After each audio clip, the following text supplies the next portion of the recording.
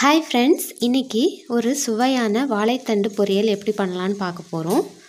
எப்போவுமே வாழைத்தண்டு நம்ம தனியாக தான் நம்ம பொரியல் பண்ணுவோம். இன்றைக்கி அதோட கொண்டக்கடலை சேர்ந்து எப்படி பண்ணலாம் அப்படிங்கிறத பார்க்க போகிறோம். இது நம்ம நார்மலாக பண்ணுறத விட ரொம்ப டேஸ்டியாக இருக்கும். வாங்க எப்படி பண்ணுறதுன்னு பார்த்துடலாம். ஸோ அதுக்கு முதல்ல ஒரு பேன் வச்சுட்டு ஒரு 2 ஸ்பூன் அளவு தேங்காய் எண்ணெயில் கடுகு உளுந்த பருப்பு சேர்த்துருக்கேன். இதுக்கு தேங்காய் எண்ணெய் தான் நம்ம யூஸ் பண்ணணும். அதுதான் அந்த டேஸ்ட்டை நல்லா என்ஹான்ஸ் பண்ணி கொடுக்கும். இப்போ இது பொரியிற வரைக்கும் நம்ம வெயிட் பண்ணணும். பொரிஞ்சதும் அதில் ஒரு சின்ன துண்டு இஞ்சி, ஒரு பல் பூண்டு அதை பொடி பொடியாக கட் பண்ணி அதை சேர்த்துக்கணும். அது கூடயே ஒரு பச்சை மிளகாய் கட் பண்ணி நான் சேர்த்துருக்கேன். இது எல்லாம் அந்த எண்ணெயில் பொரியிறது மாதிரி பார்த்துக்கணும்.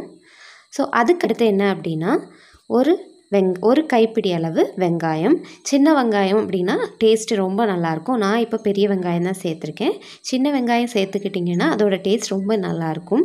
ஸோ இதையும் இந்த எண்ணெயில் நல்லா கிளறி விட்டுக்கோங்க.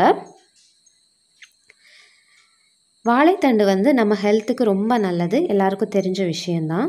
எஸ்பெஷலி கிட்னி ப்ராப்ளம் இருக்கிறவங்களுக்கு, கிட்னியில் ஸ்டோன் இருக்கிறவங்களுக்கு ரொம்ப நல்லது. இப்போ இதில் சில்லி ஃப்ளேக்ஸ் நான் சேர்க்க போகிறேன். இந்த சில்லி ஃப்ளேக்ஸ் நீங்கள் கடையில் தான் வாங்கணும்னு இல்லை. காஞ்ச மிளகாவை ட்ரை ரோஸ்ட் பண்ணிவிட்டு மிக்சியில் போட்டு பல்ஸ் பண்ணி எடுத்துக்கிட்டிங்கனாலே போதும்.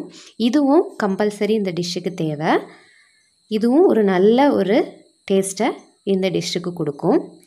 உங்கள்கிட்ட சில்லி ஃப்ளேக்ஸ் இல்லை அப்படின்னா நீங்கள் இடிக்கல் சின்னதாக வச்சுருப்பீங்க, அதில் ஒரு காஞ்ச மிளகாய் எடுத்துகிட்டு லைட்டாக தள்ளி நீங்கள் போட்டிங்கனாலும் ஓகே தான்.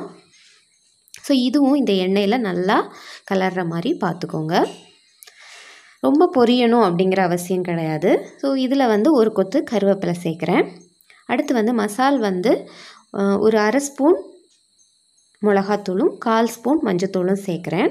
இதுக்கு உங்களுக்கு நிறைய பேருக்கு தெரிஞ்சிருக்கும், வாழைத்தண்டுக்கு காரம் அதிகமாக எடுக்காது. இந்த காரமே போதுமானதாக இருக்கும். இல்லை ரொம்ப காரம் வேணுன்னா நீங்கள் கொஞ்சம் கூட சேர்த்துக்கலாம். ஏன்னா நம்ம ஆல்ரெடி ஒரு பச்சை மிளகாய் வேறு இதில் சேர்த்துருக்கோம். இதையும் சேர்த்து விட்டுட்டு இதில் ஒரு கைப்பிடி அளவு தேங்காய் துருவல் நம்ம சேர்க்குறோம். தேங்காயும் இதில் நிறைய நீங்கள் சேர்க்க தான் அதோட டேஸ்ட் இன்னும் ரொம்ப நல்லாயிருக்கும். இப்போ நான் சேர்த்தது ஒரு 3 to 4 டீஸ்பூன் வரைக்கும் நீங்கள் தேங்காய் சேர்க்கலாம். எனக்கு இது சேர்த்தேன் ஃபஸ்ட்டு, அது பத்தலை அப்படிங்கிறதுனால இன்னும் கொஞ்சம் கூட நான் சேர்த்துக்கிறேன். சேர்த்துட்டு அதுவும் அந்த எண்ணெயில் நல்லா கிளறி சேர்த்துக்கோங்க. எல்லாமே ரொம்ப நேரம் நீங்கள் வதக்கணும்னு இல்லை, எல்லாமே போட்டுட்டு ஒரு 20 to 30 செகண்ட்ஸ் நீங்கள் கிளறி விட்டாலே போதும். இப்போ இதில் நல்லா க்ளீன் பண்ணி வச்சுருக்கிறேன், நல்லா கழுவி பொடிசாக கட் பண்ணி வச்சுருக்க வாழைத்தண்டை நான் சேர்க்குறேன். சேர்த்துட்டு அதையும் நல்லா இந்த மசால் நம்ம பண்ணி வச்சுருக்கோம் அதில் நல்லா கிளற மாதிரி கிளறி விட்டுக்கோங்க. இந்த மாதிரி செஞ்சீங்க அப்படின்னு சொன்னால் இதில் தேங்காய் பூ, கடைசியில் நம்ம கொண்டக்கடலைலாம் சேர்க்க போகிறோம். ஸோ அதனால் குழந்தைங்க நல்லா விரும்பி சாப்பிடுவாங்க. நீங்கள் இது சாப்பிட்ற நேரம் உங்களுக்கு வாழைத்தண்டு கூட்டா அப்படிங்கிறதே தெரியாது, அந்த அளவுக்கு டிஃப்ரெண்ட்டாக இருக்கும் இது.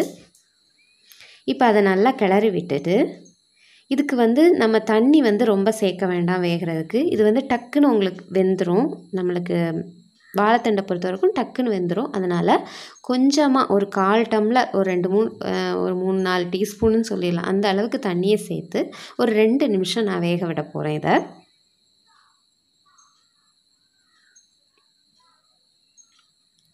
இப்போ 2 நிமிஷம் கழித்து பார்த்தோம் அப்படின்னா தண்ணி எல்லாமே வற்றிருச்சு. இப்போ ஊற வச்சு உப்பு சேர்த்து வேக வச்ச கொண்டக்கடலை ஒரு கைப்பிடி அளவு நான் சேர்க்குறேன். இப்போ இதையும் கிளறிடணும் நல்லா. நம்ம வாழைத்தண்டு, இந்த வெங்காயம் இது எல்லாத்தோடையும் கிளறதுக்காக ஒரு 2 நிமிஷம் சிம்மில் வச்சுட்டு விட்டு இப்படியே கிளறி விட்டுட்டுருங்க. அப்போ அந்த எண்ணெயில் நல்லா அது மிக்ஸ் ஆகி ஒரு நல்ல டேஸ்டியான கூட்டு ரெடி ஆகிடும். இப்போ பார்த்தீங்கன்னா உங்களோட வாழைத்தண்டு பொரியல் ரெடி ஆகிடுச்சு. கண்டிப்பாக நீங்களும் வீட்டில் ட்ரை பண்ணி பாருங்கள், ஃபீட்பேக் சொல்லுங்கள். தேங்க்யூ ஃபார் வாட்சிங்.